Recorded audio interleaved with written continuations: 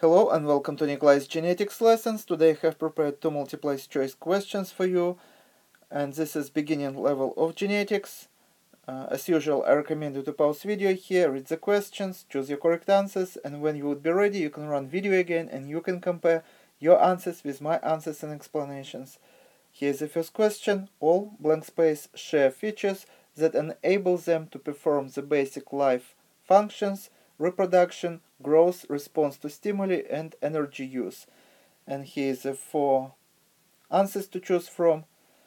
Genes. Genes are just pieces of chromosomes that encode proteins.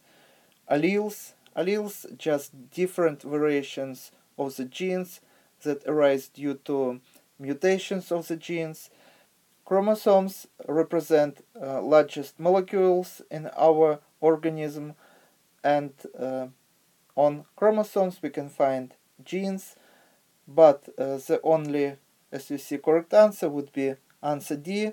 Cells, only cells can perform all these functions like reproduction, growth, response to stimuli, and energy use. Those, for example, some of these answers we can apply also to chromosomes, like replication, but growth we only can attribute to cells. So next question: most enzymes belong to what type of macromolecule? Four answers to choose from: carbohydrates, proteins, lipids, and nucleic acids. Out of these four answers, enzymes can be nucleic acids. For example, ribozymes. Do not mess up with ribosomes. Ribosomes consist of proteins and RNA molecules.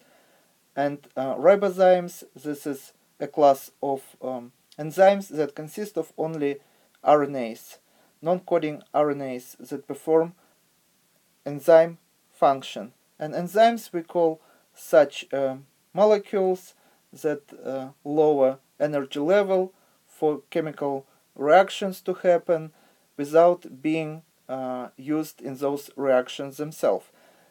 Another correct answer would be proteins, and actually most enzymes are proteins, so this is going to be our answer.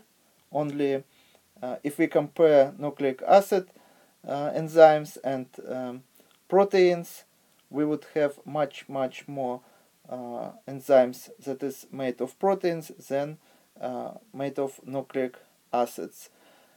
So this is all for today. Thank you for your attention. Please subscribe for my new videos that I post almost every day. Thumbs up if you like this video. Please write your comments, questions if you have any, and see you in the next video. Goodbye.